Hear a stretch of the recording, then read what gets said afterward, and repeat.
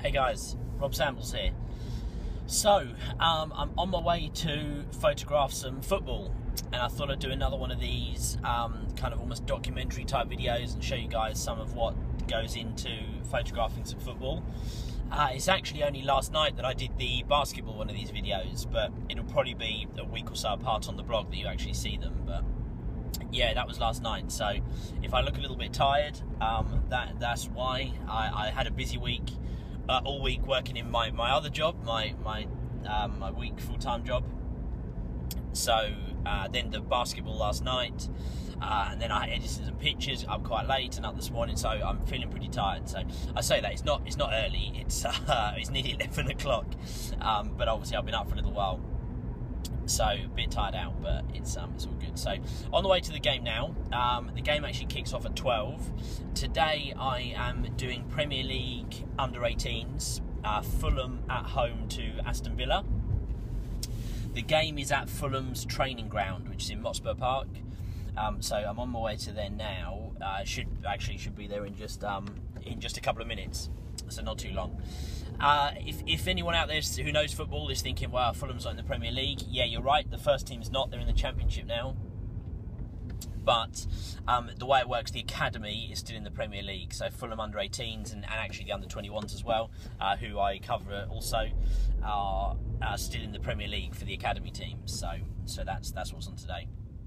So yeah, I'll record a little bit of the game, I'll record a bit of the actual footage of me shooting, the setup and stuff I'll probably do, and we'll go from there. I don't get to the game too early for these. I'm probably going to be there like 50 minutes before kickoff, something like that. With these academy games, it's much easier to set up. I basically have all the stuff in the boot of the car, and I get the bits out, and I set up and just kind of walk in. So if I was going to a game like in a stadium, like a first team game, something like that, I'd get there quite a lot earlier, just so I can set up. Sometimes there's like a media room where I go and I set up my laptop and lock it and all that kind of stuff. But there's none of that for this. It's literally just gear out the boot of the car, walk in there, shoot the game pretty much. I'll allow a bit of time if I want to set up a camera behind the goal, something like that. I might not do that today because it looks a bit misty, and I'm just a bit worried that the work that goes into setting up those remotes versus the images that I will get back with a pure white sky, with this misty sky, I'm not sure it's going to be worth my while. So I might just concentrate on getting the footage from myself and having two bodies on me today, but we'll see how we go.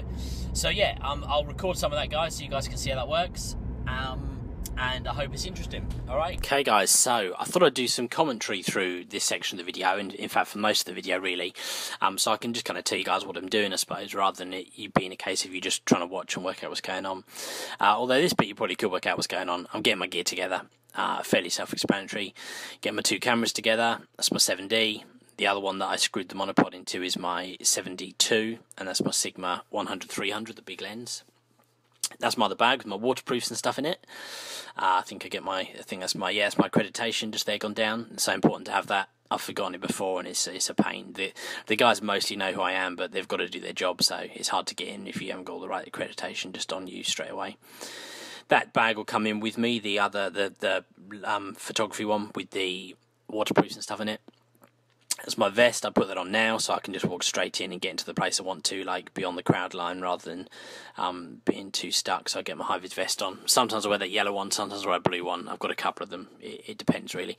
That yellow one's a bit more waterproof, and I thought there was a chance it was going to rain a bit today. So I say today. This is Saturday morning, this game. So got my big camera there, my big lens. I've just moved this onto, I'm putting the camera onto the top of the horseshoe here so you guys can kind of see where I go. I didn't want to wear it on top of my head. I thought perhaps I might look like a bit of an idiot, so I'll put it in the top of the horseshoe, and then I'm just going to carry it over my shoulder so you guys can see where we go. So yeah, we're parked on the road outside here. I tend to park on the road for these games because it's easier than going in, because the game you're about to see is literally like 30 yards down the road here in the field and the training ground. So off we go. I apologise for the picture quality of this video, guys. It's a real cheap little camera that I'm using for this. I just bought it on the cheap. I thought it was probably the way to go. Save my money for the photography gear, which makes sense, seeing as I am a photographer, not a videographer. I thought it perhaps would be the way to go. So in we go. This is the training ground here. The game I'm shooting is the game over there that we're looking at now, and that's another game I was just checking out. I think that's the under-16s over there on the left. This is the game I'm doing. So I'm just going to set up my spot. I'm going to go here. This tends to be my preferred location, especially down this end of the field. You get quite good background, so generally speaking, if I'm shooting across the pitch, my backgrounds are like the sub benches and the managers and stuff like that, which I quite like. It's hard in these training ground games to get a decent background, otherwise you get backgrounds with like houses and stuff in the background, which I do sometimes still get. It's unavoidable, but still. So I'm just setting up my stuff here. It's my bag. I'm going to put the waterproof cover on it so I can stick it face down. The grass was pretty wet. It had been raining the night before. So I've got my 2 cameras. I've got my second camera there on that like sling strap so I can pull it up real quick when I'm shooting. And then the first camera is obviously sitting right here in front of us on the monopod, which we're about to grab. That's my stall, and that's where I'm going to go. So I'm on the end line. Now, obviously all different benefits for different shooting positions, I suppose, with the football. I generally speaking in the first half always choose this point here. I'm there to shoot Fulham, obviously, so although I do tend to get a couple of snaps of the other team as well, primarily I'm there just to shoot Fulham, so I'm only shooting the one team. So I will swap ends at half time, which I think you'll see on the video. We walk down the other end because I want to get the maximum both teams. In the second half, I probably will actually sit like bang opposite the other end of the pitch from where I am, because right now, obviously, I'm getting the guys coming down the right wing, and then if I go sitting on the other end of here, it means in the second half, I'm getting the guys coming down the left wing. Sometimes I'll vary that. Sometimes I'll stay in this point for a little bit longer into the second half, so I can get some pictures of the keeper and the defenders and stuff like that. Sometimes I'll go a little bit up the sideline, just over there to our left, so I can focus on the defenders and things like that. But I tend to pick a point and stick with it. Some guys I know will say, "Oh, well, games like that, it's great because you can move around," but I don't tend to. I just tend to stay in one spot, primarily because I think it's better and it gives me more chance. It's one less thing to think about. Pick a spot, stick with it, and concentrate on taking the photos, rather than worrying too much about the angles and where I'm sitting and all this kind of stuff. The one advantage I do have with this is that if there's a penalty, I can grab my stuff, I can run down the end of that green thing there, so I'm a bit more in behind the goal. I get there so that I'm sitting still before the guy steps up to take the penalty, because otherwise I'm conscious of the distraction that I could cause, and that's not fair. So then I'll just plonk myself in there, sit real still, and I can get a slightly better shot of it. So just playing with my phone. You know what I think I'm doing there? I'm actually emailing the guy who I'm due to send the pictures to after the game, because we notoriously get Wi-Fi issues in the cafe thing they've got here at the ground. So I moved here. I thought I'd just give you guys a slightly better angle. You can see what I'm doing a bit better. So I've got my 2 cameras. That's my 7D. It's actually quite a wide lens I've gone with this time. I thought I'd try my 1835. Quite wide for football, but I find, especially when the guys actually right now I'm using it, when they come right down close to me on the end line here, it just gives me a bit more of a chance to get them into the shot. And I also wanted to get some wider shots of the corners, which I think I'm doing right now. So, yeah, I've got it. You can see I've got it on the sling strap, so I can pull it out quite quick. Oh, checking you guys out. Not much going on. That's the trouble sometimes when you're right down one end. Sometimes when it's down the far end, there's not that much to do. I do tend to try and get some shots of the keeper. Obviously, the keeper for the team I'm shooting is down in that far end goal, so I tried to get it right now. I think I'm doing it. I tend to get shots of him like making saves or perhaps coming out to catch corners or crosses and things like that, which works out quite well. So, yeah. So with this kind of game, I mean, this is an under 21s Premier League game, so the action moves quite quick. And obviously, I am there to get photos of the team. Now, 2 different reasons, really. A, because they want photos for match reports. And B, to get some stock photos of the players going forwards. It means that they can, use them for whatever they want to do. Articles on the website and various other little bits as well, which they use them for. So I do tend to go through and cut down some of the images on the back of the camera. So every now and again you'll see me looking on the back of the camera. You'll see me looking on the back of my other camera there. The majority of the images with this game, probably I would go as far as saying maybe 2/3 of them are going to be on the 7D2, which is the camera I've got on the monopod with the Sigma 100-300 f4. The f4 works fine in daylight like this. It was actually quite a nice day. You can see a bit of blue sky there, which is good, and it tends to work all right. So I don't have too much of an issue. when I'm shooting outdoors with the f4 lens. Sometimes I do games under floodlights and I still do use that lens, and that can be a bit more tricky. Then I'm pretty much restricted to the 72 because the 70 isn't so good if you have to start really bumping up the ISO level. So I go with the 72. I can comfortably shoot that up to like 6400, even 8000 if I have to, and that works out okay. So I think this game is coming up to half time fairly soon. No, maybe a little bit longer. And you guys will see me walk down the other end, and I'll show you my position down there in a minute as well. So yeah, so I will go through, and as you'll see, I do every now and again. I'm looking at the back of the camera, although right now I'm not. I'm looking at something over there.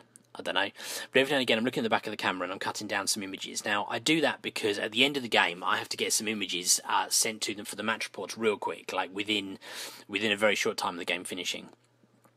So I do it so that I can go through and just ingest a few images. Now what I do, I don't tend to delete too many with this. I just go through and I lock the images that I really want. I lock them on the back of the camera. And then when I plug them into my laptop, I can get those locked images automatically ingested, actually with an app which I use, which I will talk to you guys about at some point on my blog. And it just makes it quicker just to get the selection I want. So here we go. I've grabbed up my gear. We're walking down the other end. Quite a good crowd for these under-21s games, which is nice actually. You can see them off here to my left. It's not a huge amount, but most of them have walked to the other side to go watch the under-16s game because that was still going. But this whole sideline is normally full with the crowd, which is really great to see, to be honest, for the academy games and the junior games. It's nice. So I'm walking down the other end. As I said, I'm pretty much going to go bang opposite where I was. So I'm just going to set up right around here somewhere. The idea being, like I said, so now I can get the guys who are coming down the left wing, and that makes it a little bit easier.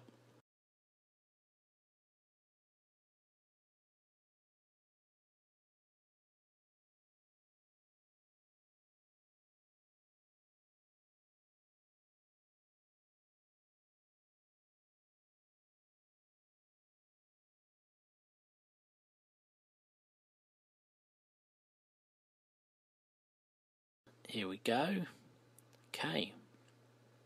So, this is me sat like in the cafe thing, just kind of off the side of the training ground pitches there, and I'm going through and editing some images. Now, what I've done is I've got a selection of images which are the ones I locked on the back of the camera, which I've imported onto my laptop and then into Lightroom, and I flick through those and I pick just a few which I think are decent. In fact, here I think, looking at the bottom of the screen, I've picked five images which I think are probably the best ones for match report stuff. So my criteria for that is normally like that I try to get both teams in the image, so something that clearly shows which team they were playing against. I always get the ball in the image. I see so many football images without the ball in the picture. Some of them work for various reasons, especially if it's like an emotion or a celebration, of course. But actual football action pictures, for me, they just got to have the ball in the picture. I want to see faces, I want to see fronts of kits, I don't want to see the backs of people's heads and stuff like that. Obviously, I could talk all day on what makes a good image, but that just briefly for me is what makes the image. I've gone through, I've actually knocked one of them out, so I've only gone with 4 in the end. You can see 4 on the bottom of my screen there. Now, the process here, now what you're seeing me do here is trying to work out what was going on with the bloody Wi-Fi. There were some issues with the Wi-Fi. That's why I was emailing the guy before, so, you know, I had some issues here. I normally would have these images probably sent by this stage, but I was having some real problems with them connecting, so that's what was going on here, and they wouldn't upload onto my email for me to be able to send. The advantage I had here is it's not like I was trying to wire images live. Obviously, I'm shooting for the team. I am the official photographer, so the images come from me. There's not like competition there. It's not like I'm sending to a news desk or a picture desk over paper where I've got to get them there quick, or someone else is going to send the images and beat me, and then I've got no job. The images here are coming from me, and the guys had already been flagged that there were some Wi-Fi problems, so it was all good. As much as it frustrated me, I wasn't panicking too much because we had the time. So I'm going through and I'm sending them across, and these like 4 images are the ones which I send straight away now, and then later on when I get home I'll go through and I'll edit the whole set, and I'll get a set probably, what's a set from a game? I probably normally from a game will get like 50 images, something like that, probably 60 maybe if it's a bigger one, or I say that probably I've done up to like 80 before, or maybe even as low as 40. Sometimes if the weather's horrible, like pouring rain, it's harder because the reality of it is you get less good quality images, but generally speaking I'll get probably like 50 images, something like that, which I'll send across later on, either sometimes the same day or the next day. It depends really on how busy I am, what I've got going on. So here we go. So those are the 4 images which I sent off. You know what I'll do? I'll add the 4 images onto the end of the video so you guys can see the images which I sent. I have to stick watermarks across them because for this league I'm not allowed to put them online without big watermarks across them. So I'll do that for you guys so you can see where the images are. So yeah, this is the. I think I'm just relaxing now. So you guys have got a bit of dead footage here whilst I relax with my coffee, which I got on the go, and just chilling out. I think the email has already sent by this stage, and I'm just I don't know what I'm doing here. I can't remember. Maybe just getting something together. So yeah, that's the process of me going through and sending images. Fairly straightforward. Like I said, I try to do a bit of work during the game with locking the ones I want on the back of the camera so that this part doesn't take me too long, because otherwise the first 10-15 minutes would be me just going through and picking which images to send, which wastes a load of time. That kind of is like half my workflow from when I'm wiring images live in a game, I suppose, which I've rolled into the process when I do this.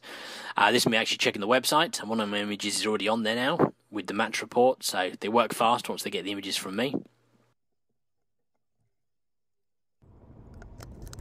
Hey guys, hope you can see me alright. The sun's quite... Oh, no, I think you're okay. So yeah, on the way home, just sent the images.